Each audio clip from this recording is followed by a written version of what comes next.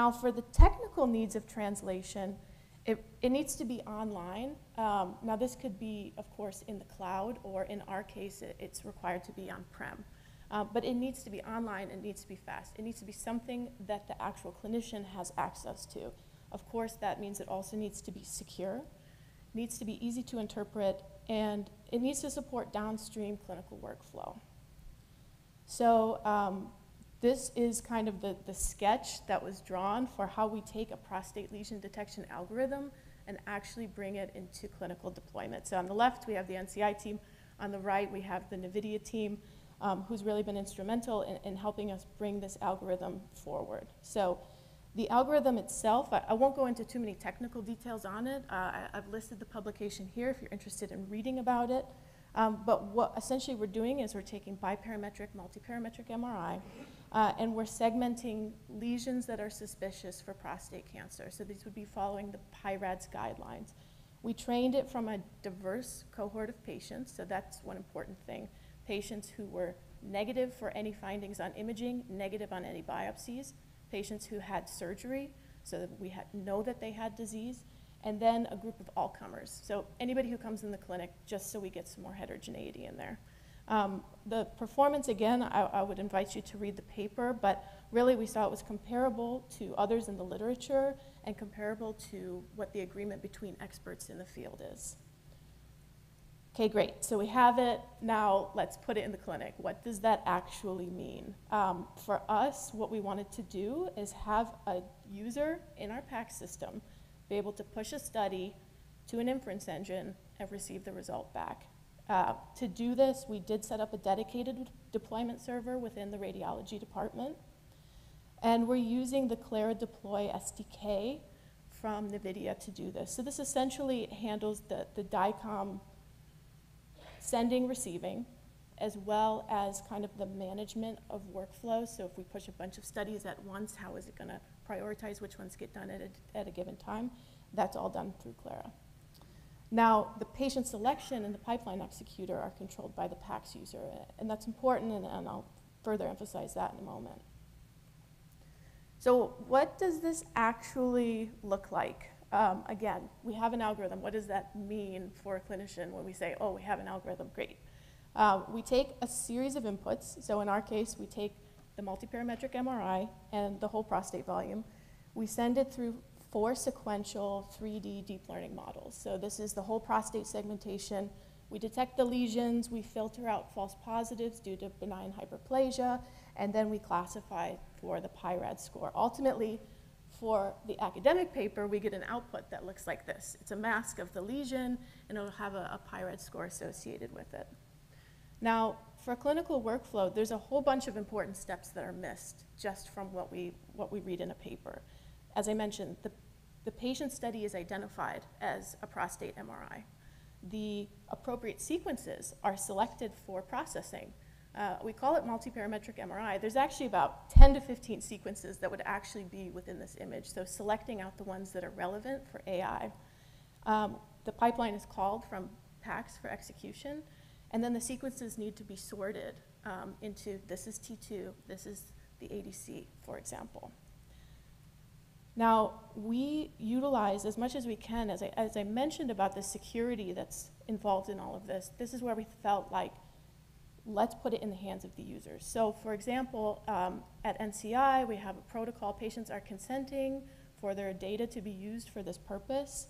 Now, how do we make sure that the right patients go through the right algorithm? Within our PACS system, only specific users, who would be the PI or the AIs of those protocols, can actually select the pipeline to be executed, and they select the appropriate sequences. This, for our initial phase of deployment, is really important because we're making sure that the actual intended use of the algorithm is on its way. In the future, could this all be automated? That would be great. Right now, we're trying to essentially walk before we run. Now, as I mentioned, it's great if we can get the algorithm to run, but what comes back out and how is that useful for the radiologist? So the results need to be viewable in PACS, and they need to be modifiable downstream for either research or interventional procedures. I think that's a huge need in the field for actually understanding how clinicians are going to interact with the AI. So our group has done a number of studies. We have 2 previous medical fellows who ran multi-reader studies on previous versions of these CAD algorithms. So what they're doing is we have readers in these studies who are both experts and non-experts. They are reading the MRI on its own, and then they're reading the MRI with the AI output, and we're trying to see if AI helped them. Now, how do we present it to them? On the left, in the Gower study, we presented them with a probability map. On the right, in the Moralevon study, we presented them with a bounding box of 4 interesting high target regions within the prostate. What we saw in the Gower study is that there was a decreased level of trust in the expert readers that actually caused the experts plus AI to be worse than AI alone or the experts alone. And that's because there's too many false positives. They weren't able to actually understand what was the most important part of this probability map, and that led to decreased performance. So that's what we don't want to see. It did help, however, less experienced readers. Now, in the Moralevon study, what was interesting is with these bounding boxes, we saw something a little bit different. The experts actually, when given these 4 bounding boxes, they had increased trust. So they were being presented with things that they already knew. They can say, okay, yeah, I already know that's a lesion. But now in some of these other boxes, the more nuanced lesions, they were actually detecting better. However, the inexperienced readers still, they benefited from AI, but there's still, it's to be worked out what that level of trust is, because maybe they're trusting the AI too much and calling too many things. But really in both of these studies, we learned that the expert readers, whether they trust it or not, is really important for how we do it. So what we've worked out for this current algorithm, and as we're deploying in PACS, this is for a patient that we ran last week. This is our actual PACS interface, so this is what's coming back to the radiologist. We show them both. So we show them the segmentation map. This is what would truly be called by AI, and then we also show them the probability map. So this allows them to have the spatial context and, again, work to develop that trust. We're hoping that we can kind of combine those 2 previous reader studies we had and get some better results by really utilizing what we learned, what the experts had told us, and then deploying that. So overall for this project, in terms of deployment, our average processing time is 1 minute and 20 seconds. We're currently ongoing and doing a larger validation study of this algorithm with multi-readers as well as single readers. We do output also a research-friendly mesh. I think this is also important because if we actually wanted to have the readers be able to modify what they think the algorithm did good or poorly, those types of features are really important. So the challenges and ongoing work, all of the non-standard DICOM that I quickly skipped over when I said we put that in the hands of the expert. I think that's important for security, but it's also a little shortcut because DICOM can be very non-standard in terms of how sequences are named or how they're acquired. There's a lot of work left to be done in that area as well. All right, so now I'll move on to 2 pathology projects, and these ones are more how, in terms of translation, to be honest, both of these projects are still ongoing. So we're trying to bring the knowledge we gained in radiology as we develop pathology algorithms. And that really told us we need to bring the experts in sooner. And so here we have the same questions, of course, for development, but we need to be able to translate anything we learn to whole slide imaging. We have learned from radiology, we have to have results that are easy to interpret. And of course, it needs to be fast. So we're working with the Joint Pathology Center. This, if you're unfamiliar with it, it's associated with Walter Reed and the DoD, so these would be military, members of the military who are undergoing treatment. What's very interesting about this data set, and actually interesting, I should say important about this data set, is it's an equal access care setting as it's members of the military. So they're being treated at military health facilities. That also means that the outcomes would be equal access and have less heterogeneity in how these patients are followed, given that they're in the military system. So there's over 2,000 patients. We are actively still acquiring data, so I think we just hit 10,000 slides and about 500 patients. But our first question was, okay, we're getting all this data, how do we actually annotate it? And as we're training, how do we annotate it such that we can develop algorithms that the pathologists will want to use? So we do have some slides that, of course, the pathologist is labeling as they're going through. We then have our AI-based detection prediction map.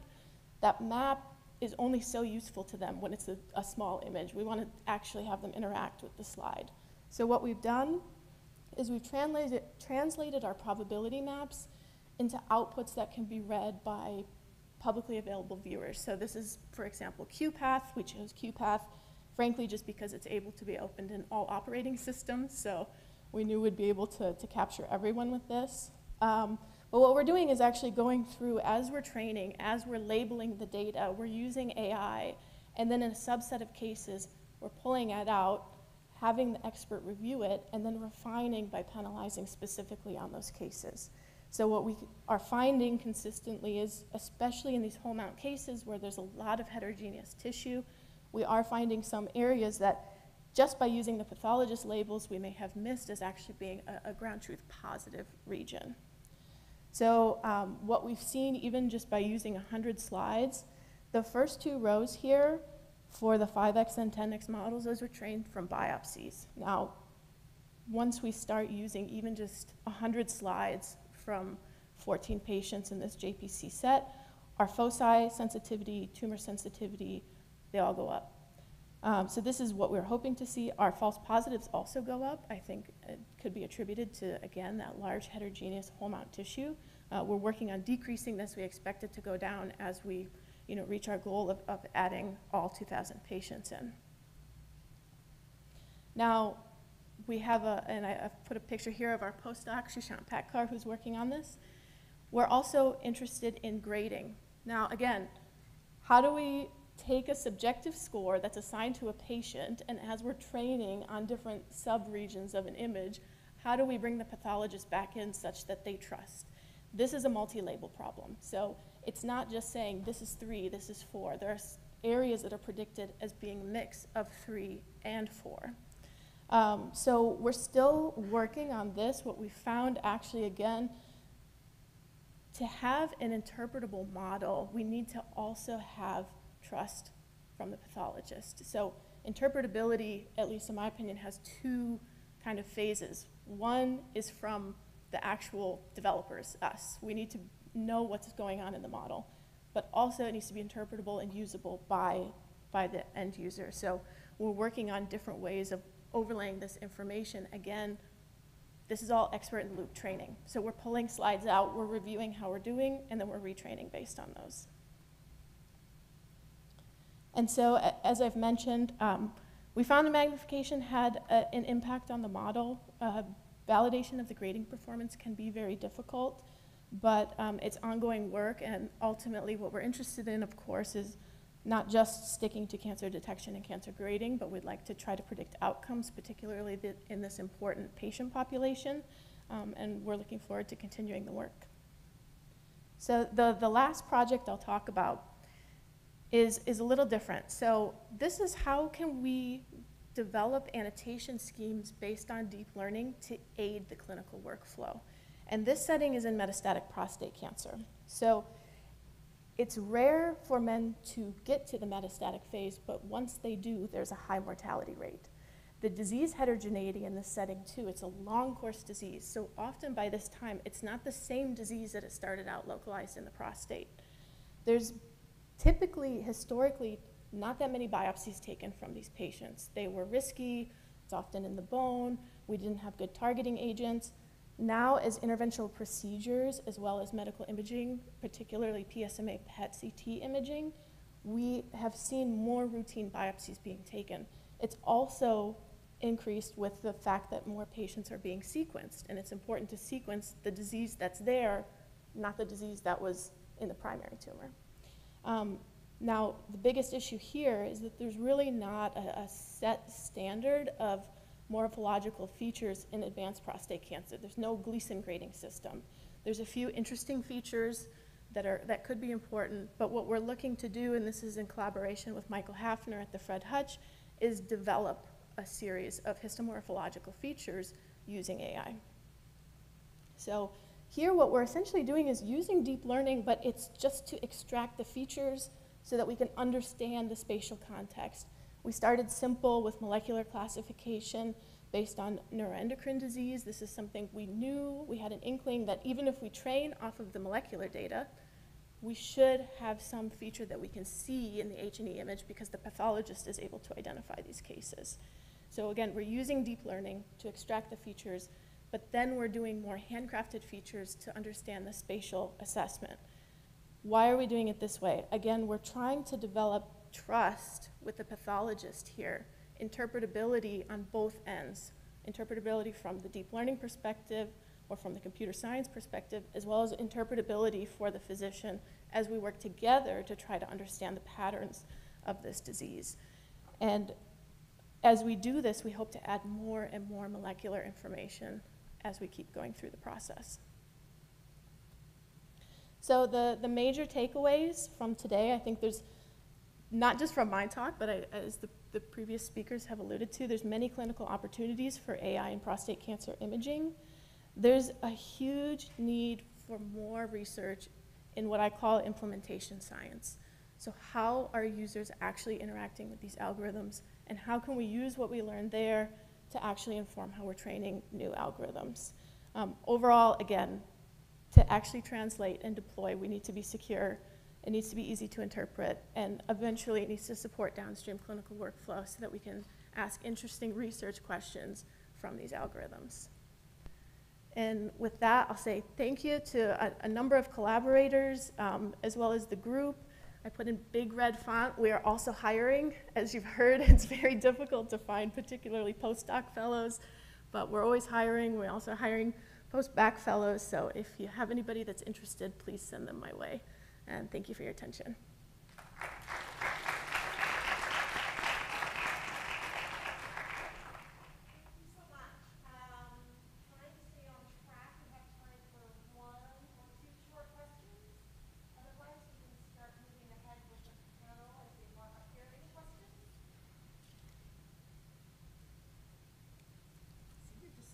Thank you.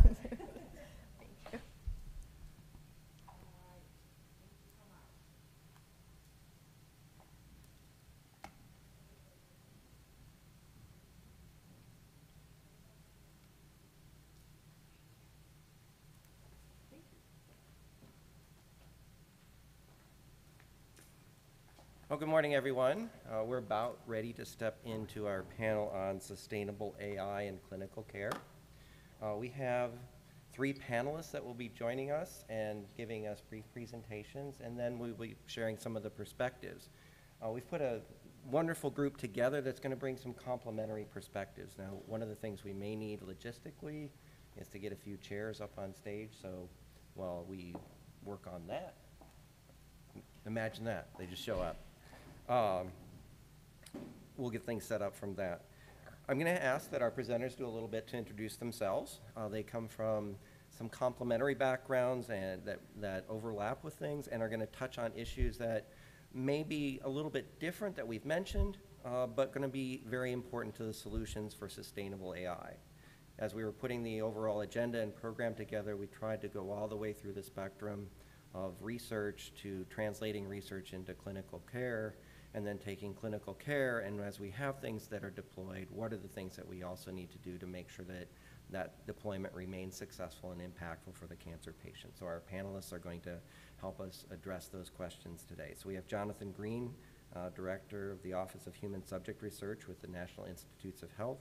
We have Barbara Evans from the University of Florida, Wertheim College of Engineering, and Roxanne Jensen, Division of Cancer Control and Population Sciences at the National Cancer Institute.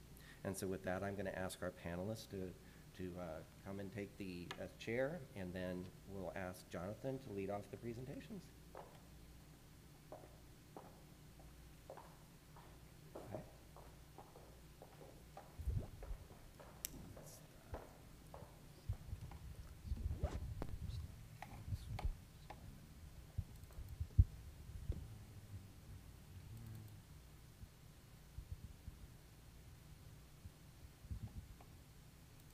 Okay.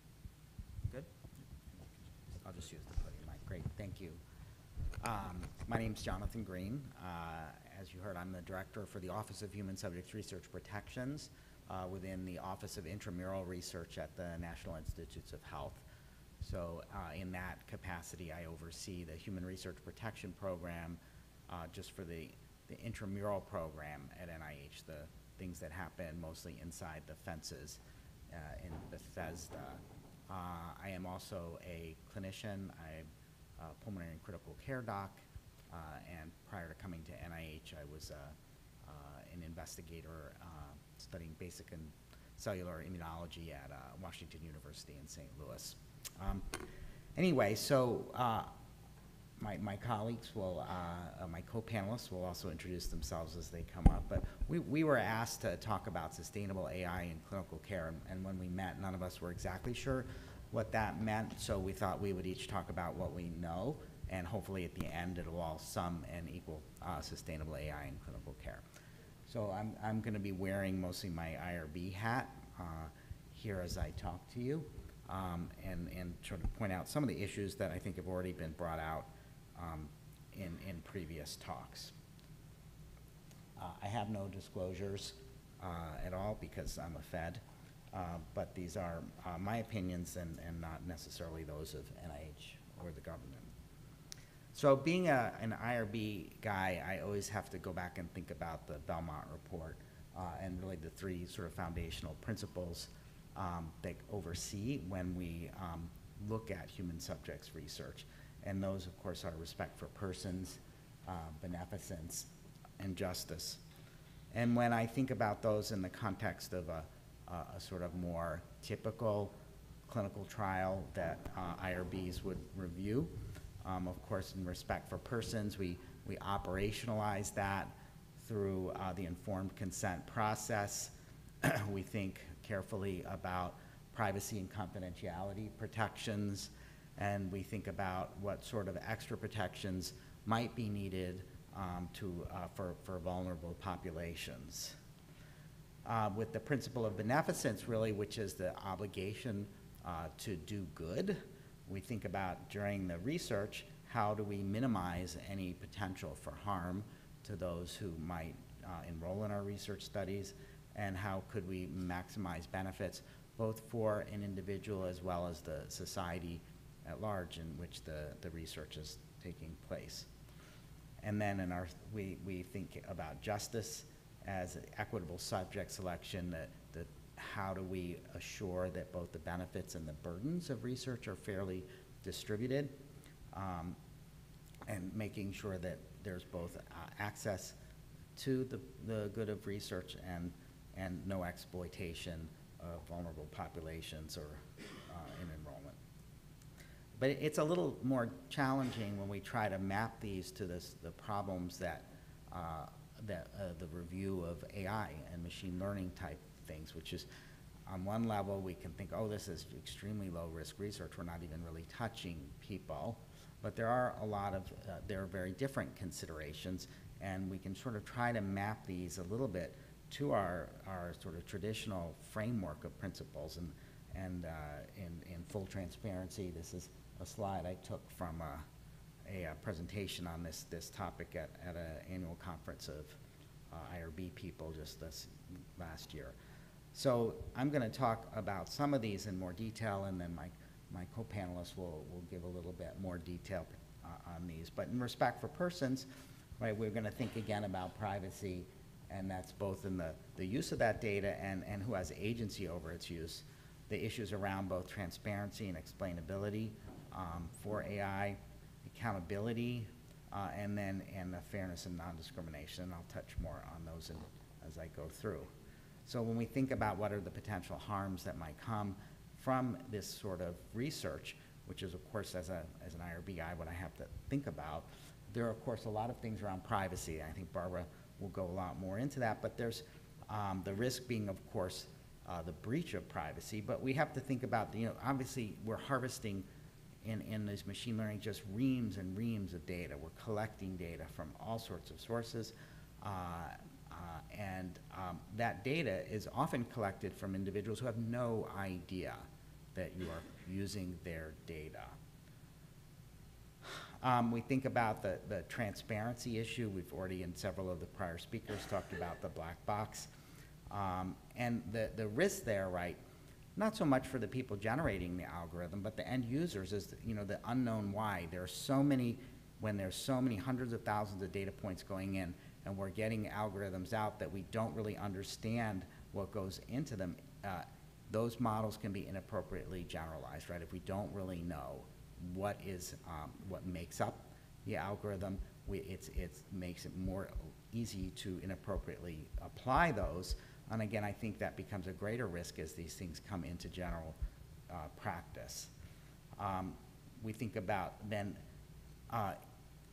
some of these harms can be at a group level and are more likely to be at a group level than in a conventional research study, right, where we think about typical harms being to the individual, but as we apply these algorithms to populations, they may disproportionately affect one group of people versus another. We think about the issues around accountability, and really is there any accountability, and if there are harms that are caused, who is accountable for them? Is there any recourse, or do those groups of people even know that that they've experienced these harms?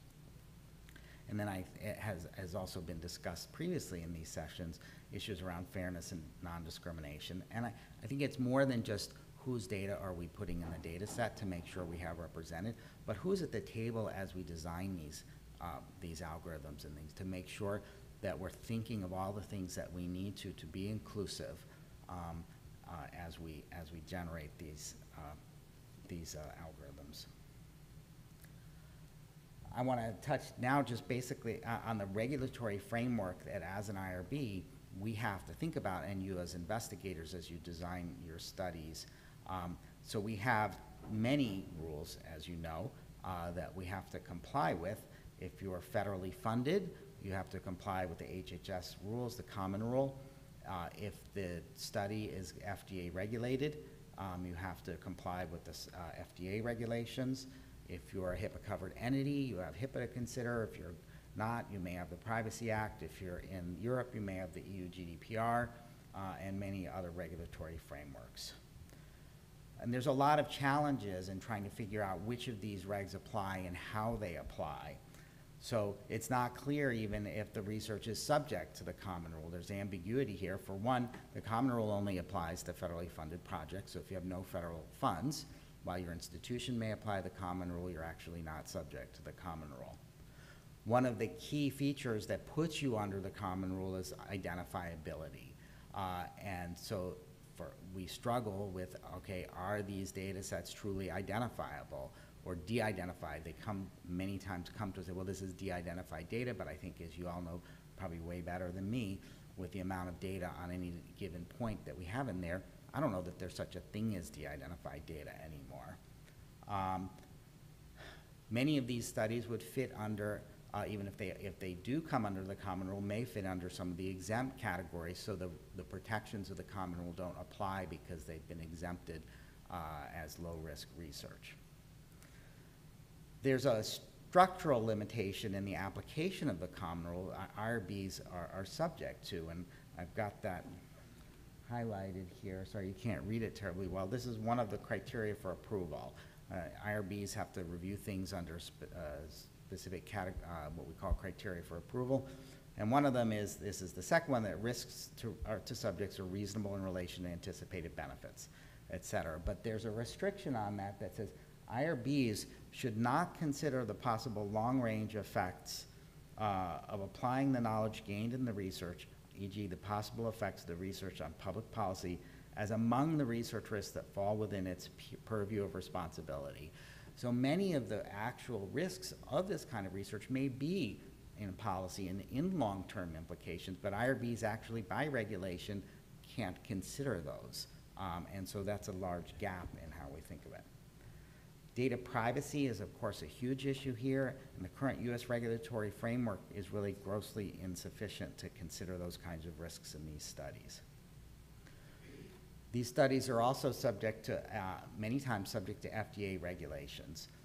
We have to ask the question, is this research a clinical investigation of a device?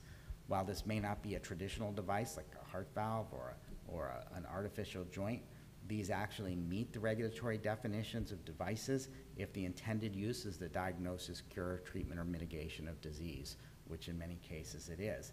And then the IRBs have to decide, how do we apply the FDA regulations to this?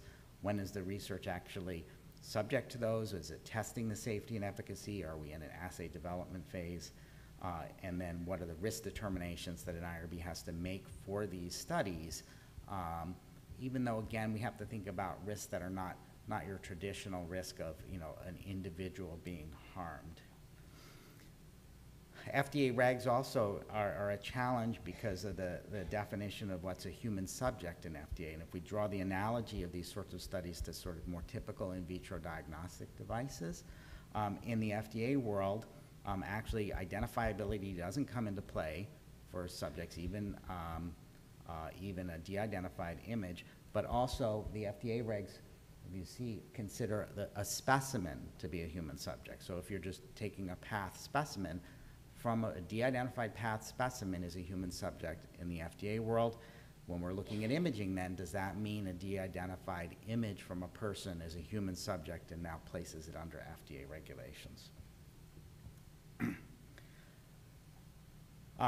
There's data privacy regulations, of course, that we all struggle through. HIPAA, if you're a HIPAA-covered entity, Privacy Act for many of us in the government, the EU GDPR, which is enormously complex that we have to consider as we gather and use these data. So lots and lots of regulatory issues. In my view, what do I think we need? We certainly need within the regulatory community, a better, clearer understanding and articulation of what the potential benefits and harms of the kinds of research that we're doing, particularly around the data collection and the downstream uses of the data. We need a regulatory framework that really adequately addresses the privacy issues that we've talked about and we'll talk more about, and an ability to consider the long-term impact of some of this work on the groups, and a lot more public engagement in this process. So with that, I will turn it over to Dr. Evans. We'll talk about the next part.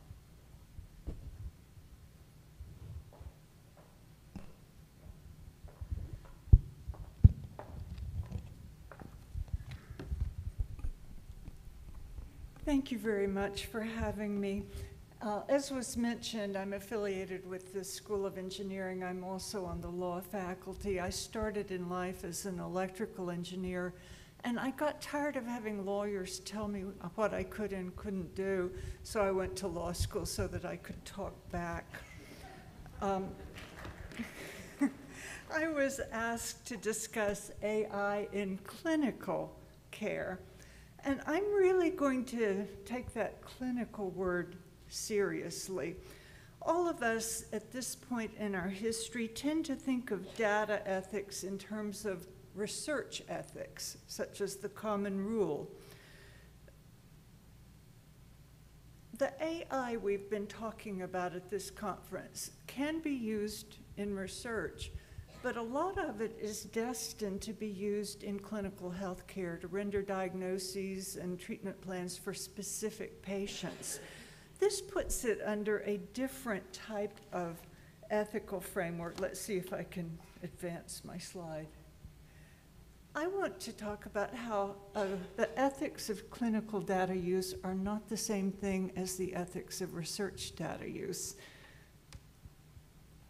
We have two competing theories of access to data that are both afoot in the world.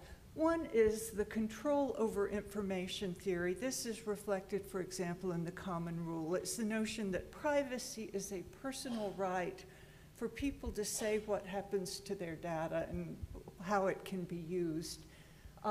This conceives people as self-determining agents, and we respect their right of self-determination. Ethicists say that this method sort of puts autonomy over the other Belmont principles of justice, equality, beneficence. We've really triumphed autonomy in our thinking about data access. There is a different framework that's in, I'm not theorizing here, this is real law. It's medical privacy law that applies to clinical health care. It takes a different view. It still respects those Belmont principles, but it sort of says people, when they're sick, may be too vulnerable to be asked to protect their own privacy by reading all the privacy disclosures. And the way we protect privacy in that setting is to put the data handlers under very strong fiduciary obligations to be careful with data. And this has traditionally worked by having physicians, nurses who are licensed. They have really stringent licensing requirements to be serious about confidentiality, and that has been the main protection, and it's an ethics of beneficence. We don't tell people you should protect your own privacy by consenting or not. We say the people who handle your data have got to protect it or we'll take their licenses away. It's just a different approach, and this is used in US state medical privacy law. The HIPAA privacy rule didn't come up with new things. It drew on the traditions of state medical privacy law and tried to embody them. Interestingly, GDPR defers to the member states of the EU to set their own medical privacy law, and they come up with norms that look a lot like what we're accustomed to. I want to show you those norms. I'm going the wrong way here. This is, and I don't expect you necessarily can read all these things. I want you to kind of see the whole extent of it. These are all of the data uses that are allowed under the HIPAA privacy rule. I went through and counted. There's 27 ways you can access data under HIPAA. In blue, I have marked the ones that correspond to the common rule. You can do it with individual authorization, consent.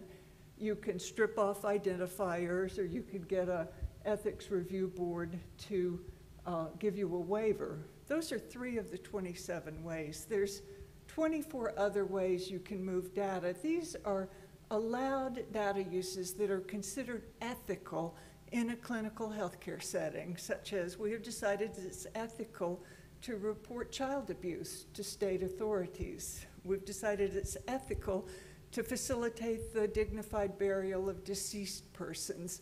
We allow data to flow for that. Look at the one I've numbered 6.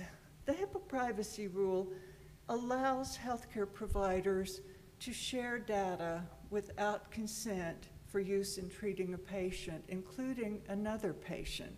My data can be shared by my physician with your physician if, for example, your physician is trying to learn about a condition that I have and you're suspected of having.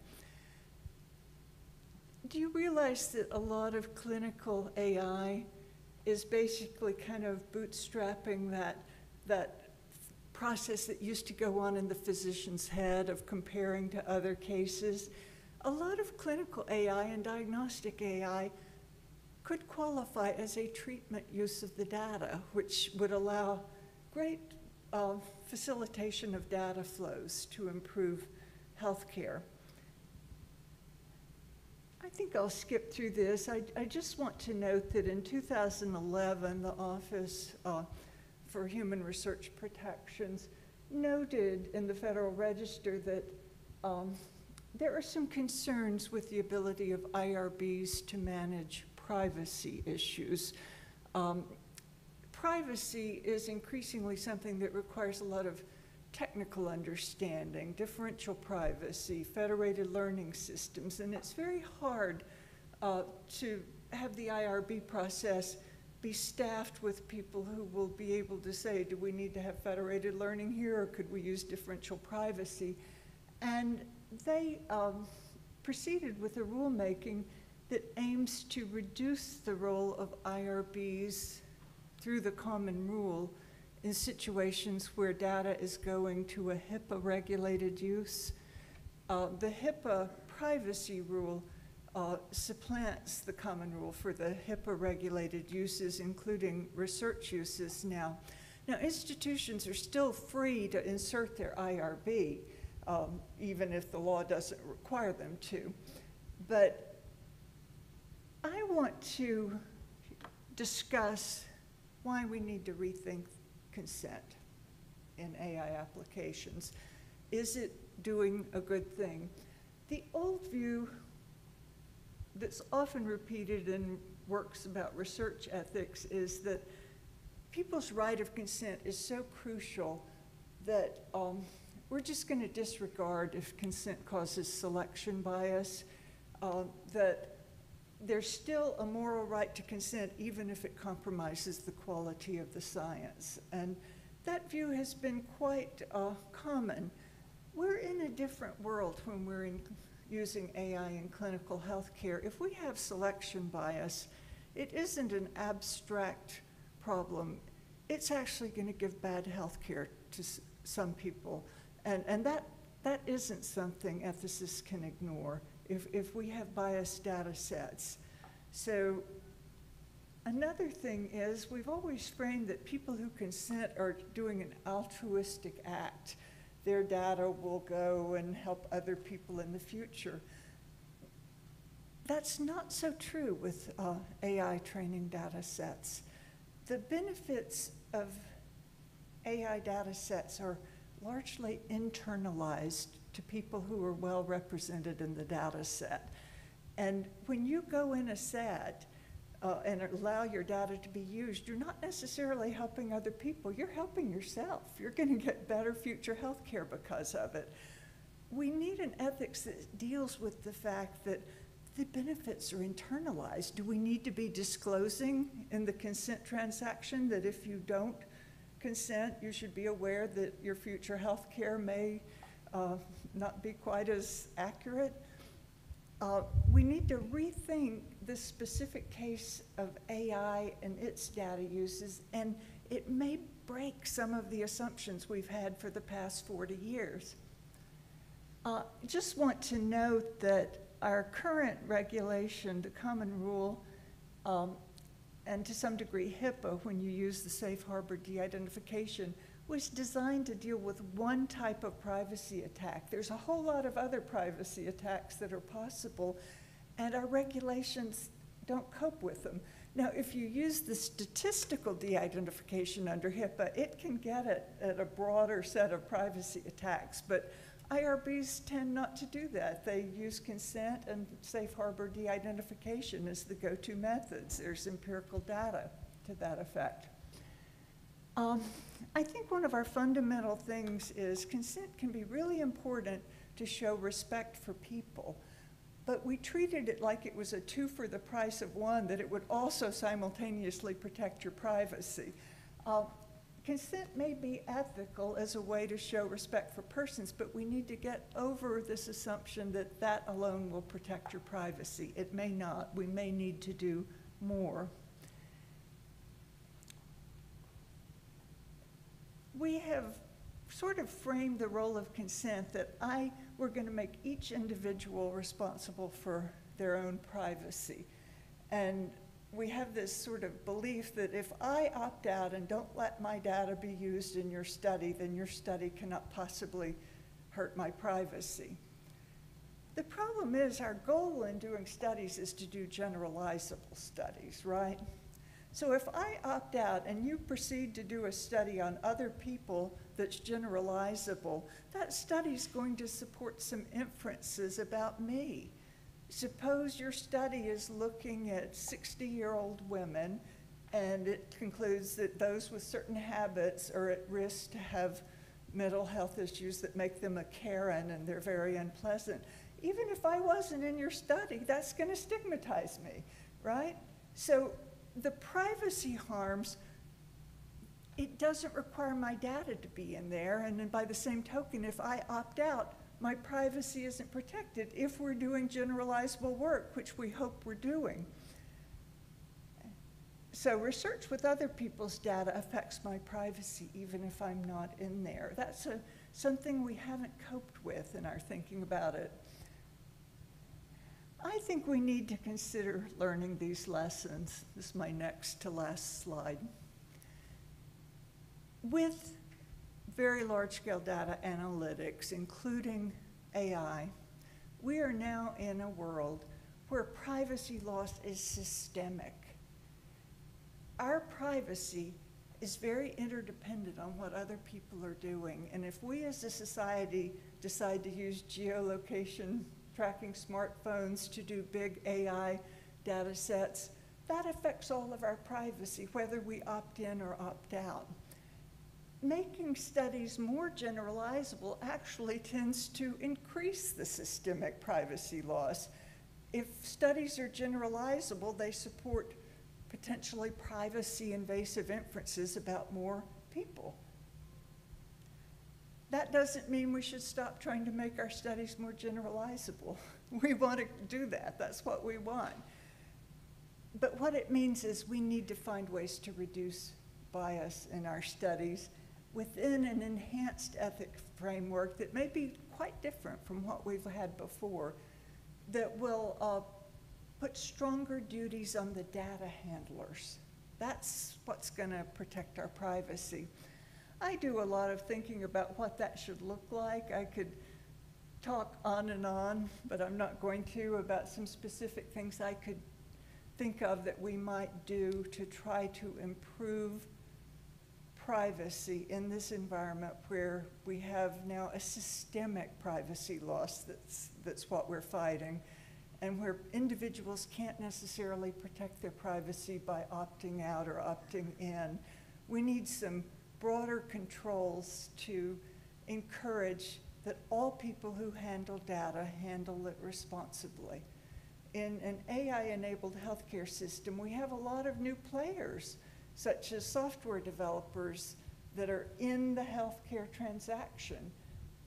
They're not under state fiduciary duties like doctors and nurses are. Maybe we should put them under them to be careful with the data they handle. There are things like this that we need to think outside the box, but we are in a different ethical environment than we were 40 years ago when we invented the common rule, and it's different.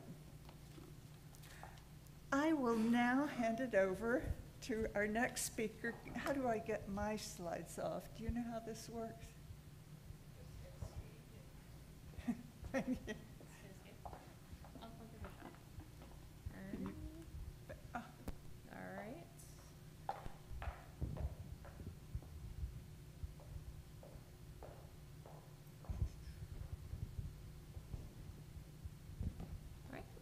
All right, guys. Well, thank you for sticking with us to the last session of the day. I'm going to be talking about opportunities in healthcare delivery research. So we've delved pretty deep into IRBs and what that means in clinical trials, focusing in on the clinical aspects, some really nuanced discussion there, and I'll be talking more about what it means to do research at a broader level and the implications in AI. So just some background. This is honestly probably a review after 2 days, but AI in cancer care delivery, I think, has really exploded due to electronic health records. We have much more data, we have more granularity to work with.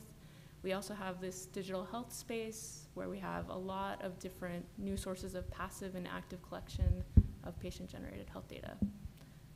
Some strengths of current machine learning methods in this particular area. In risk prediction, we see tailoring to smaller subgroups and specific outcomes. Data integration and modeling complex patient trajectories over time is an emerging area.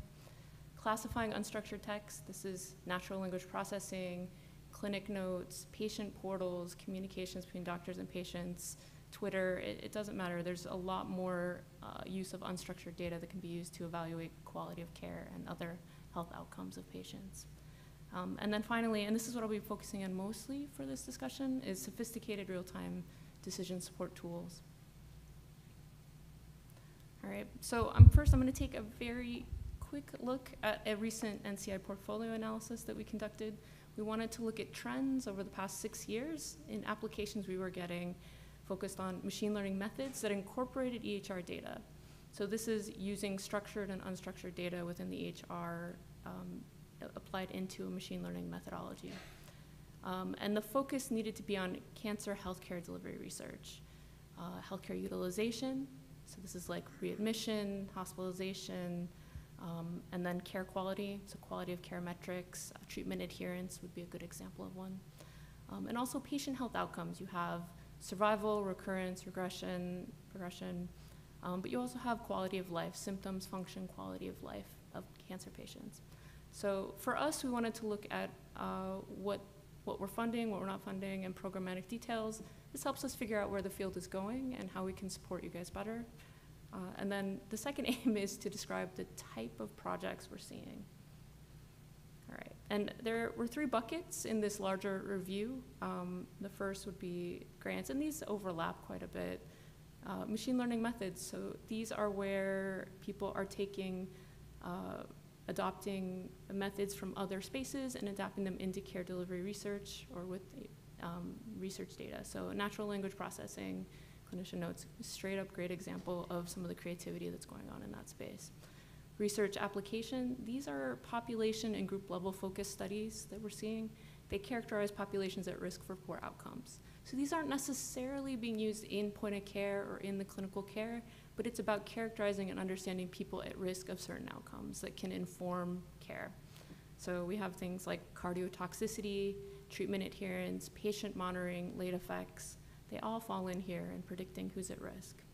And then finally, clinical care application. And this is research focused on use in clinical care settings specifically. Machine learning is applied to the integration of the clinical health data. It's at point of care. And an example of this is clinical decision support for lung cancer screening. This can incorporate a lot of features of structured data from the EHR, imaging, in order to inform a clinician on whether or not someone is at high, medium, low risk and should be screened or rescreened. So this is a pretty narrow application of clinical care and clinical decision support. I know we talk a lot broader in this symposium, and I think a lot of it applies whether you're looking at an imaging tool to put into clinical care or some of these more complex. But I'm going to give you a little flavor of what this research is looking like. And I think a key thing that you can see is that since 2016, there's been a big growth in the number of applications that have come in, particularly last year, and I don't expect it to go down anytime soon. This is just something people are doing more of. The type of outcomes that are coming in off these grants, you can just see that symptom, function, adverse events, these are important outcomes that are very much in the forefront of this type of AI work.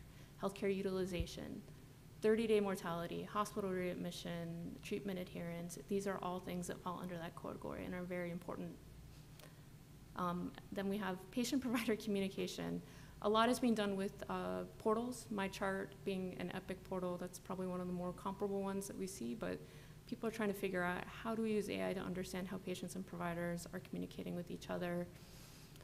Diagnosis, cancer diagnosis, and then, and these are the top 5. There are a few more that fall underneath, but recurrence, progression, remission, like mortality falls under that a little lower, but these are things that are outcomes that people are studying. But I really want to focus in for the rest of my brief talk, on the study focus. So you can see these are what the grants are setting out to do. And you see 40% have this algorithmic development only structure, and that's a pretty common one. You have develop the algorithm, validate it, and that's kind of the core meat of the grant application. However, you can see that the next most common one is that they are developing, they are validating, and then in the third aim, they are applying it into clinical care and solving problems. And then there's a much, much smaller subset that have validated a model elsewhere and are looking how it looks into a different setting.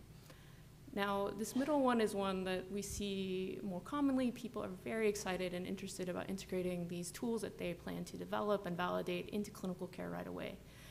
However, application is basically a whole area of science, our science, and so it takes different expertise, different study design, and has different implications. And so shoving this all into a R01 5-year grant can be very challenging, if not impossible. And I won't say these type of grants that are doing the whole kitchen sink aren't being successful or funded, but I think it's more of a challenge to make this case. So let's talk about some of the application issues in this area. I'm going to call this putting the cart before the horse. I'm not going into the specifics, but this is the EPIC sepsis model. This is something that had widespread adoption despite poor performance rates, it says. It was implemented across many hospital systems, and an external validation found that not only did it not do a wonderful job identifying patients with sepsis, but it created a lot of false alarms. So this is a study in which you can see the implications. You put something in a system, it's not working the way maybe it had in validation, and the implications are pretty severe.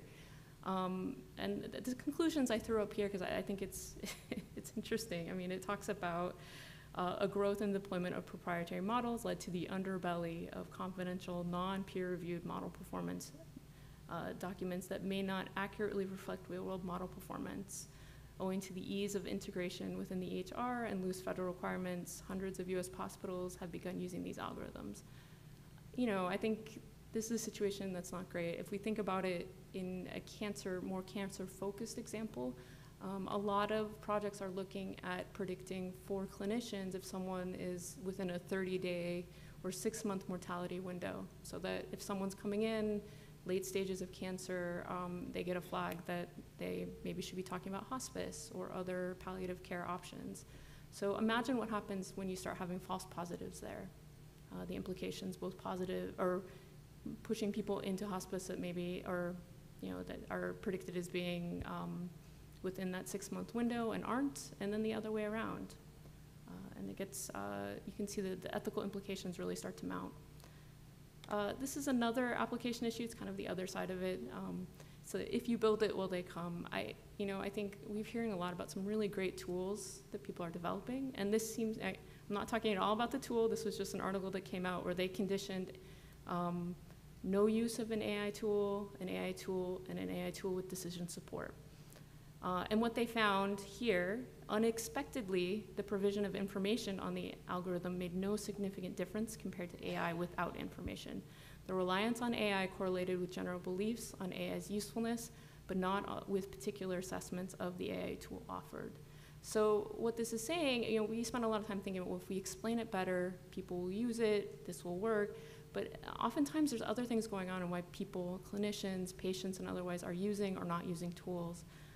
And so it's thinking about how we look at what's going on at the point of care is very important. So this is where I get into implementation sciences. I think it's the only slide I have on implementation science, but this is something that I think is sorely needed, and it's probably something that you've heard. I'm gonna go very high level here. This is the scientific study and use of strategies to adopt and integrate evidence-based health interventions, or in this case, CDS AI tools, into clinical and community settings in order to improve patient outcomes and population health.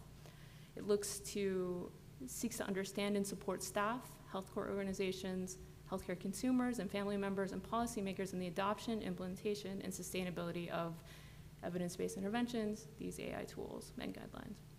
And so I think what this means is that this is a different type of study design, not one size fits all. So we have different ways we tailor when we look at implementation science, and the outcomes that you're assessing are different. It's not just if something works, it's about acceptability. Do people like it? Uptake, cost, fidelity, and then sustainment at the end. These are a different set of metrics. These are different sub-studies. So just in summary, validation is not enough. Research is needed to focus on how AI tools can be successfully applied at point of care, and one size doesn't fit all.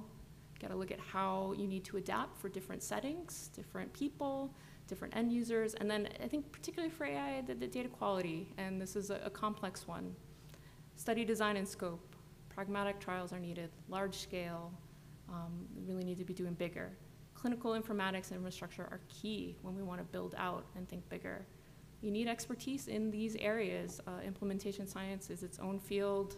People train in it, and working on developing resources in order to effectively position yourself in these areas is important. And then broadening the definition of success, and these were the outcomes that I mentioned in the last slide. But fortunately for you, or I don't know, if any of this is calling to you, we at NCI do have funding opportunities in this area. These are not AI specific, but these are about dissemination, implementation, research, and health. That's a pretty standing announcement. This is all interesting to you. There's one study deadline coming up in October, but it's ongoing. But I think this bottom one here, this is an upcoming RFA that there's a notice this is going to be released because the timelines are short.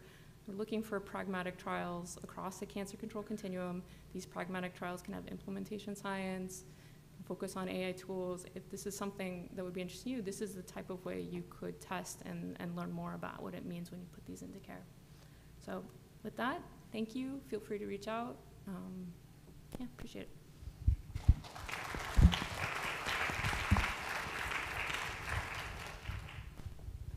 Very good. Thank you for giving the applause. Let's give the applause to all the panelists. We are running a little bit behind schedule, so we will be keeping the QA and part of the panel session a little bit short. We're probably going to run till about 10 after 12, which gives us about 15 minutes for some questions. So if there are any questions that people would like to ask of our panelists, please go up to the microphone. If not, we've got some of the questions that we can derive from the cards that you filled out yesterday at lunch, and we'll use those to get some initial thoughts and reactions. But anyone who has a question, feel free, head up to the microphone. If not, I'm going to ask a question that came across a card yesterday. Anybody want to? We got, all right, Amber, there you go. Go ahead. No, go ahead, go ahead. So Roxanne and I were sitting up here earlier, and we were scrolling Twitter. We shouldn't admit to that, but we both got the same thing come up, the same recommendation. And so I turned to her and I was like, oh, look at this ethics of AI thing I just saw. And she's like, I just saw that too.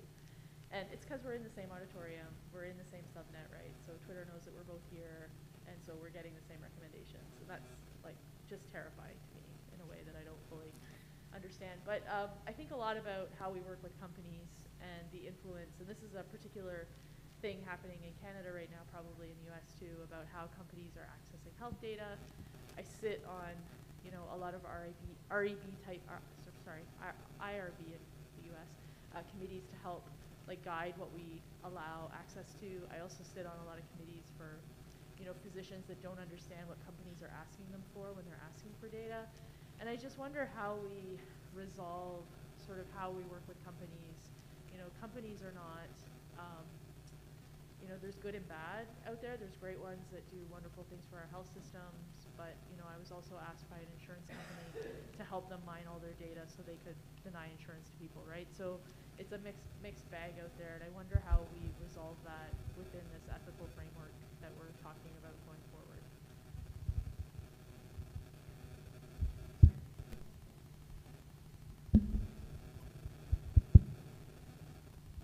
Well, this is one of these aspects where we can no longer assume that the default is that the person receiving data is someone who has information fiduciary duties. And there are several ways we can create that framework. One is data use agreements that contractually would set some limits on things like redisclosure, re-identification, and I'm not across the board against re-identification. It can be done for good purposes to be able to return an important actionable finding for someone, but there need to be boundaries on it. So data use agreements, the HIPAA privacy rule only requires it with a limited data set, but in theory, the covered entity that's sharing data should be able to require it on their own initiative. So I think that's one thing. Another is, I think we should consider that the states, who have traditionally been the ones that create these duties of confidentiality, they may want to look at the ecosystem of who all is going to be handling people's sensitive health data and perhaps create some new fiduciary categories that a software developer that's handling people's health data without their consent needs to be on the same footing as a physician receiving that data would in terms of confidentiality and care for it. So I would start with data use agreements. I also, well, don't get me started. I can go on all day. I'll stop there. I guess I would just add a couple of things. Is mic on? I mean, I think this is a really important problem, and I think that, or issue. And we have to remember, what is the, be clear about what is the intent of the use of that data, right? So if we're giving it to, or selling it, if typically, an institution may sell the EHR data to a company who's, clearly is a for-profit motive, right? And that is you're taking, so again, it gets to the whole justice principle with the benefits and the burdens, right? You can say, well, there's really no burden to the patient, right? That data was already there, but I think that's too superficial, right? So I think when I said we need a lot more public engagement, I think people need to understand what's happening with their data. It shouldn't be done behind the scenes. So if that data is being given to for-profit entities, do you know that as the patient going to? Is that your expectation when you went and got care at the hospital? And then are you going to benefit from that in some way? How is that benefit going to be given back to you? And the benefits and burdens of this kind of research are not fairly shared in our society by any stretch of the imagination. And I think until we deal with those issues, this is always going to be ethically problematic. Great points. I think, so like thinking about this from a researcher perspective, the example I gave with Epic and the sepsis model, it's not like Epic wanted to push out a model that didn't work. I mean, but I think, we still need an evidence base. There's a lot that we don't know, even with the best intentions, and we don't know what we don't know. So I think, from research perspective, it's about kind of really targeting these knowledge gaps, going after it, and be thoughtful about these issues. This comes up all the time in accessing data, sharing data. So, yeah. All right. Next question. Question to Barbara Evans. So the way you talk to us today, I wouldn't be allowed to talk to my IRB. So I was very surprised by your presentation. So this is a question from the software developer perspective. I'm a data scientist, and software development is a major part of our duties. So we're often pushed by the IRB to adopt dated IT infrastructure because it's infrastructure they are familiar with. So this idea of educating or having conversation with the IRB, it's something we generally try to avoid. And so my question to you is that what you told us today, is it being realized or absorbed or incorporated in practice anywhere, or it's still in the conceptual stage? I apologize, I'm a little hard of hearing, and could you summarize for me? Yeah, I think, Jonas, if this is what you were asking, the topics that you were talking about today, are those actually being deployed at any point and becoming part of practice, or are they still at a conceptual level of discussion? Yeah, and I'll give a very specific example. When we make data and code available, we put a lot of focus on the license and user agreement that goes with our GitHub repository. And sounds like this would address our fiduciary duties to protect the data and the interest and I guess, things that John Rawls would recommend. But I wonder if this would be acceptable or is in practice anywhere. The things I discussed today, the norms for data sharing in clinical health care, that is the current law, and it is being used. Under the HIPAA privacy rule, you can use statistical de-identification instead of safe harbor. Safe harbor is very widely used still. People, data gatekeepers, feel comfortable with it, but there are some implementations where people are using statistical methods of privacy protection in lieu of, and getting a statistician to determine that adequate privacy protection is there. What I would like to see is greater use of the available ways to move data under HIPAA, because it is reflecting the fact that in healthcare, in clinical healthcare, there is a cost that occurs when you don't share data. Our ethics framework has looked very carefully at what is the danger if we share the data. But when people's health care is at stake, there's a real danger and cost in not sharing data if it leads to biased data sets. So I do hope in the future we will make greater use of these capacities that are there. And it takes getting the public comfortable with some of the new methods of privacy protection and with technical safeguards, and getting the gatekeepers comfortable with it too, whether it's an IRB or an institutional executive. Are we really comfortable that we can rely on the methods that are there?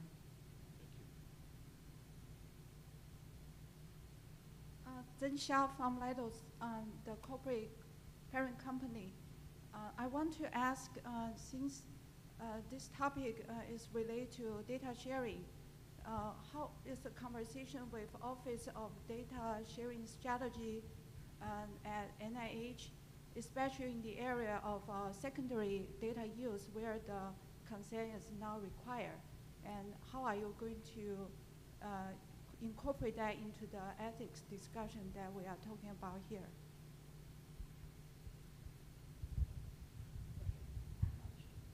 I'm not 100% sure I'm following. So, I mean, the question is, can you state that again? So the question is there ongoing discussion with Office of Data Sharing Strategy in the context of the AI modeling and also the secondary use of the data, not just the original data sharing? I come purely from the intramural program, and there may very well be, but I'm not aware. I don't interact directly with ODSS. I don't know. Yeah, no, the work I'm showcasing, extramural, so people apply, and grantees have to figure this out themselves and have a network. It's not shared internally unless there are stipulations on the award that's being given. So,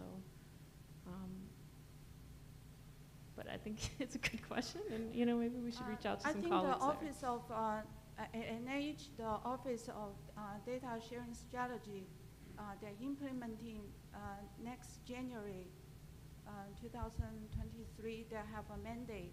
All the extramural grantees will require to share their data. You're thinking the new data sharing and management plan, that actually comes out of the Office of Science Policy, right? So that goes into effect for all NIH-funded research, intramural and extramural, as you say, as of January. So it requires much broader sharing of all data from NIH-funded research. So that's out there. That goes into effect. And I think it's that any data that can be used to support, I can't remember the exact terms, it's not your lab notebook, but it's close, has to be by the end of either the time of publication or the end of the project. Your data has to be deposited or made available in a repository. I think that's sort of the very short version, and you should read the policy if you're subject to it. Yeah, and with studies that have more of an EHR flavor, I think this gets very complicated, and I would say the devil's in the details, and we don't have the details yet, so. There's websites going up and all sorts of things about it. Right. So I'm just taking a look at the time, and we're going to take one more question, and I think we can go to lunch.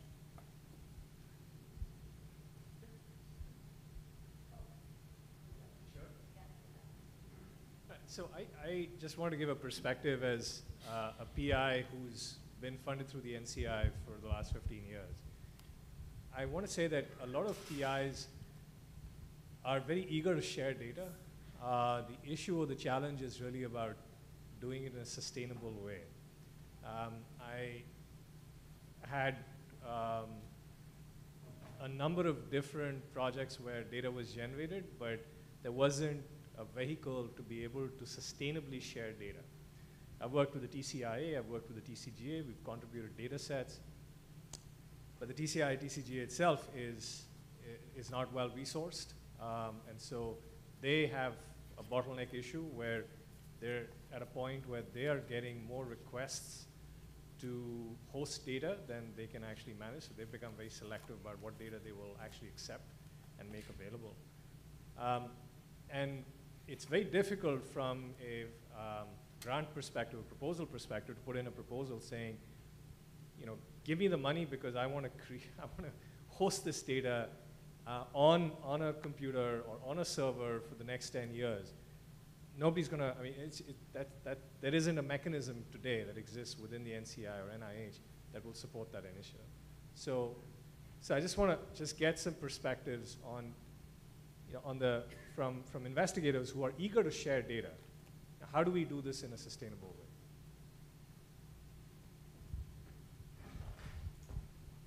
Yeah, I mean, unfortunately, my area of research is a little different in terms of the type of data structures and data sharing. I don't have a great answer, except I agree, under-resourced. No, I'm sorry, I don't know if others have other comments on this issue.